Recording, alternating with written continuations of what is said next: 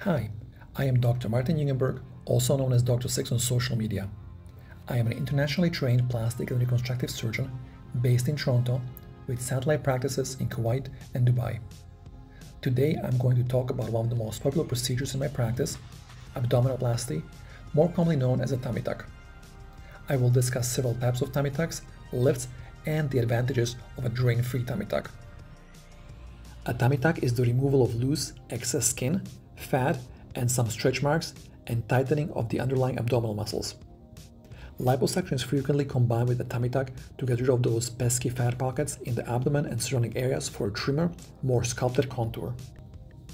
Other procedures done at the same time may include breast augmentation and/or a breast lift as a part of a full mommy makeover. Tummy tucks are often performed after pregnancy or significant weight loss to restore a smoother, flatter tummy and more defined waistline.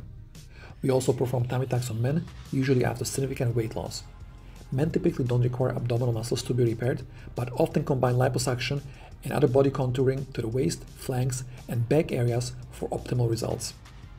There are several types and approaches to a tummy tuck, including a mini tummy tuck, a traditional or an extended tummy tuck, a fleur-de-lis or a vertical tummy tuck, a drain-free tummy tuck, and other lifts and tucks that include circumferential tucks such as a body lift. A mini tummy tuck is for someone in excellent physical shape that has excess hanging skin and stubborn fat just below their belly button, or a skin fall crease, or a scar from a C-section. A mini tummy tuck only offers mini results, which is why it is a procedure reserved mostly to correct the C-section scar or a small tummy pouch. A full or traditional tummy tuck is used when large amount of excess fat and skin is removed from the top of the belly, above the belly button, below the belly button, and tightening of the abdominal muscles, and includes repositioning of the belly button. The incision usually extends from hip to hip, and another small incision is around the belly button. A traditional tummy tuck usually requires surgical drains, which are used for at least 1 to 2 weeks after surgery. An extended tummy tuck is a traditional tummy tuck that requires a longer incision that extends beyond the hips to remove excess loose skin and fat from the abdominal region, the patient's sides, flanks or love handles.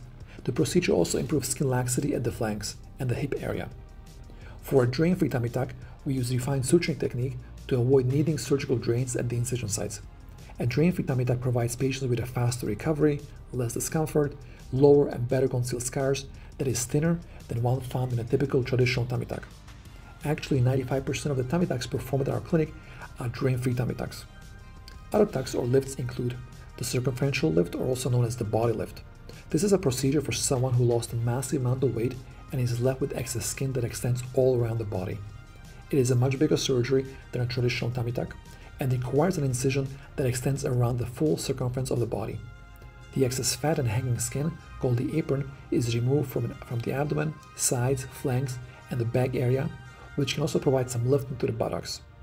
This procedure is often combined with liposuction for a more defined result. To be considered a candidate for a tummy tuck, you must meet the following criteria: be at a stable weight with a BMI below 30, be in a good health with a good immune system and good healing ability, be a non-smoker, and you must have realistic expectations as to what the procedure can do for your appearance. So how is a tummy tuck performed? At our clinic, the goal is to always minimize scarring in every cosmetic procedure we perform. So for tummy tucks, we customize each patient's scar so it is well hidden below their bikini line.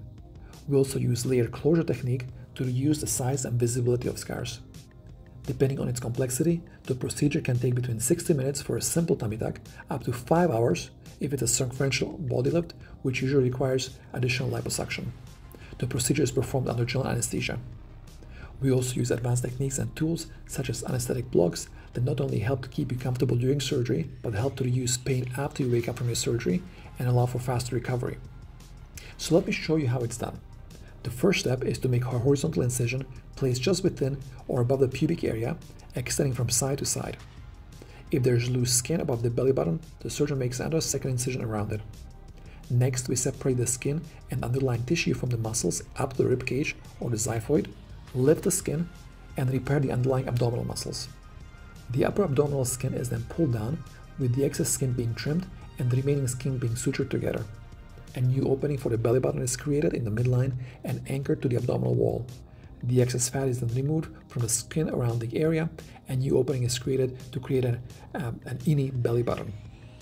For a mini tummy tuck, we make a shorter incision placed as low as possible in the pubic area that can range from a few inches to the entire span of your abdomen. Through this incision, excess skin will be removed, which will eliminate some stretch marks and the bothersome C-section folds or scars.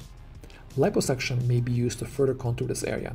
The ideal candidate for a mini tummy tuck has laxity and protrusion below the navel, which sometimes people refer to as the mommy pouch. After the surgery, gauze or other dressings may be applied to your abdomen. You may also be asked to wear a compression garment or an abdominal binder for at least 1 week to help reduce swelling as you heal. Most surgeons use dissolvable internal sutures, which will need to be removed. If sutures are used on the surface of the skin, they should be removed within 1 to 2 weeks after surgery. Initial recovery or healing takes about 2 weeks. You will also be prescribed medication to manage pain and discomfort. There will be swelling, bruising, and tenderness around the incision sites, especially during the first few days. A full recovery usually takes 4 to 6 weeks before you can return to any strenuous activity or exercise. A mini tummy tuck can also take 2 to 3 weeks. Swelling can last up to 3 months, but it varies for different people. You won't see your full results until all the swelling in the abdominal area has gone down. Scars generally fade with time and become less noticeable. Your surgeon will give you instructions on how to care for your incisions to help minimize scarring and maximize healing. Tummy tucks have a 97% satisfaction rate or worth it rate. For more information on tummy tucks or other body procedures, check out our website or follow my Instagram at RealDr6, RealDr6, and SixSurgery. Stay tuned for future videos including awake facelift, vertical facelift, neck lift, eyelid surgery, and much more. Thanks for watching. I'm Dr. Jugenburg, also known as Dr. Six, and we always keep it real.